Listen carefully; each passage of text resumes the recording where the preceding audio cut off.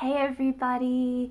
So again, we're looking at truth bombs about Jesus from the book of John. I love this. So John 16:33, Jesus is the overcomer of the world. Jesus has overcome the world. And I'm going to say that again. Jesus has overcome the world. And if you are born again, now I'm going into an identity truth bomb, but if you're born again and you have the Spirit of the risen Christ within you, and you've been crucified with Christ, and it's no longer you that lives, but Christ that lives within you, then you are an overcomer. The Bible says you are more than a conqueror. And the man who overcame death itself is living within you. And you are seated with Christ in heavenly places, says Ephesians 2:6.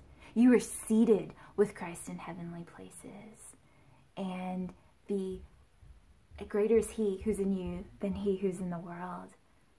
That's who Jesus is. He's so great, and he's living within